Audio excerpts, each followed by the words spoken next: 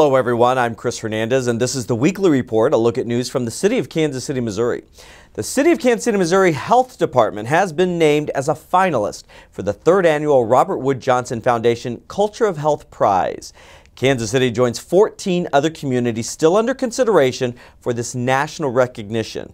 It honors communities for their commitment to build a culture of health for all residents. This recognition acknowledges strategically focused efforts of the health department and several other community organizations. Up to 10 communities may be selected for the final award, which will be announced this fall.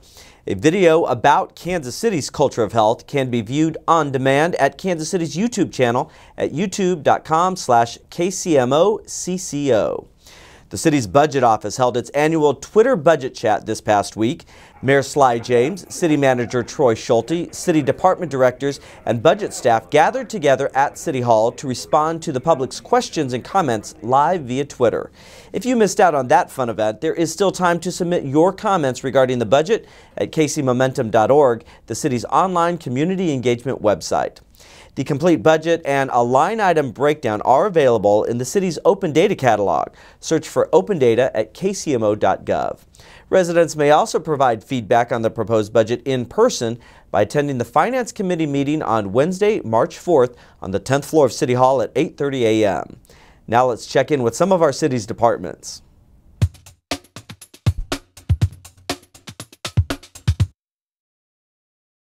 Dr. Kirk Sudmeyer, I'm Director of Animal Health at the Kansas City Zoo. Other great news, probably even bigger than the pregnancy in the chimpanzee, is that Makari, our female gorilla, is also pregnant. And we've been able to confirm that with urine pregnancy tests and with ultrasound. The reason this is such big news for the gorilla is, one, we haven't had a family group of gorillas up until about 4 or 5 years ago, and prior to that it had been more than 20 years before we had had a family group of gorillas. And the other, so we haven't had a baby gorilla born here since 1969. We're ready. Any animal that we know is pregnant, the staff will put together a birthing protocol. What's to be done in this case scenario, how we're supposed to prepare for it. Do we need extra bedding? Does she need extra food? Are we going to plan to keep them off exhibit for a little while? Do we need more staffing to monitor? So it's a very complex, well-written document. And so that is the case for both Rachel chimpanzee and Makari for the gorilla fetus that we're expecting to be born. Gorillas and chimpanzees and a lot of other animals don't put on a huge amount of weight like some people do, because they still have to maneuver through the trees. They still have to escape predators. They still have to forage for food. And anything that would slow them down makes them at risk for predators. But the other is that their babies aren't as big as human babies. We'll get a baby chimpanzee at 2 to 3 pounds, and a baby gorilla maybe 4 pounds, maybe just a little bit heavier than that at the time that it's born. So Makari has been a little tricky to condition. This is her first time being ultrasounded, so she's a little leery sometimes, so it takes a little bit of time to condition her. But we were able to see the amnion, which is a fluid that bathes the fetus while it's growing. We can see mom's reproductive tract, the uterine wall. We've been able to see the head, the orbital ridge, the eyebrow, so to speak, in the fetus, the eye, the nose, the mouth, the limbs, the hand, the feet. And just this past week, we were able to image the heart and get the heart rate on the fetus.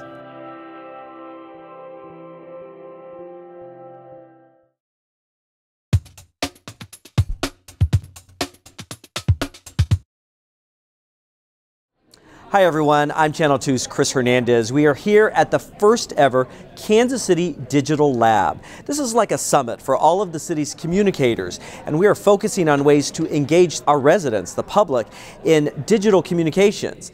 Part of this event is about networking and getting to know each other, because this is one of the first times we've ever brought together everyone who touches communications across the city. So we have people who are PIOs in various departments, people who contribute to the website, people from our partner agencies are here. So I want to take 15 seconds right now, and if you are sitting within handshake distance of anyone whom you do not know, say hello right now. You've got 15 seconds. Go. and I remember growing up that there was seriously a time when people would literally say, Kansas City is a great place to live, don't tell anybody. And they were serious about it.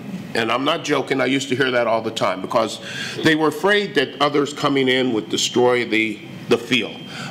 Just the opposite is the case. Bringing others in makes the feel that much richer. And the only way to do that is for us to tell our story and to tell it constantly, repeatedly, and consistently. And that's what our communications people do. Today we'll be launching our KC Digital Roadmap. I'm pretty excited to share this with you. This is a culmination of a lot of work from a lot of people. The process of building KC's first ever digital roadmap was highly collaborative. The innovation team represents multiple departments across city government, and many of the individuals who participated are here today, so thank you. If you were on one of the innovation team, please raise your hand so we can just acknowledge you. Thank you so much. Bloomberg Associates, as Ashley said, is an international consultancy firm for cities that Mike Bloomberg started just about a year ago. And the mission there is to work with mayors and their staffs in global cities and improve the quality of life for citizens in those cities in a variety of ways. Our focus is media and technology, something that we did in local government for 12 years in New York City with Mayor Bloomberg. And the approach has been, how do you use media and technology for economic development strategies, attracting and retaining jobs in those sectors, and how can you use media and technology as part of public communication? That's the theme of today's session. While the focus here is on digital communications, we also realize that the traditional methods of engagement, such as phone calls, mail, and email, are still vitally important to our public, and we will continue to focus on that as well. For Channel 2, I'm Chris Hernandez.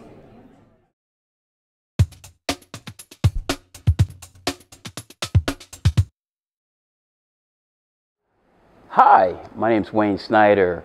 I'm the president of the Greg Kleist Community Center's Advisory Committee, and we're very excited to put on the first annual Sam Lacey Memorial Youth Basketball Tournament.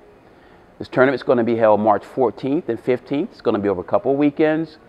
The other weekend is going to be March 21st and March 22nd. It's going to be played right here at the Greg Kleist Community Center. We love for everybody to come down and be a part of our tournament. We have a couple divisions. We have a 5th and 6th grade youth division, boys and girls, and we have a 7th and 8th grade division, boys and girls as well. For those of you that don't know who Sam Lacey was, Sam Lacey was a citizen first and foremost of Kansas City.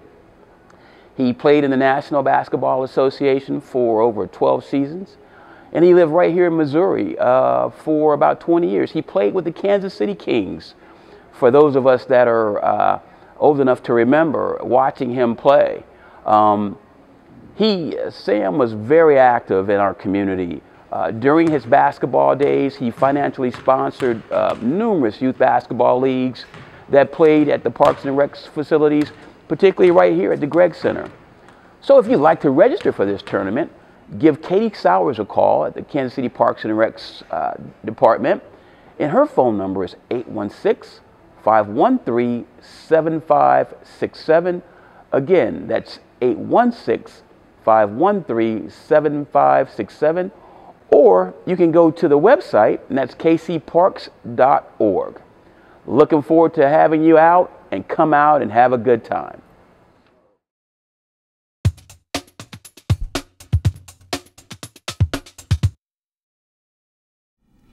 You're kind-hearted. You want to do the right thing. When it comes to helping those less fortunate, there are times you doing an act of kindness may simply perpetuate a problem and make it worse. Watch this.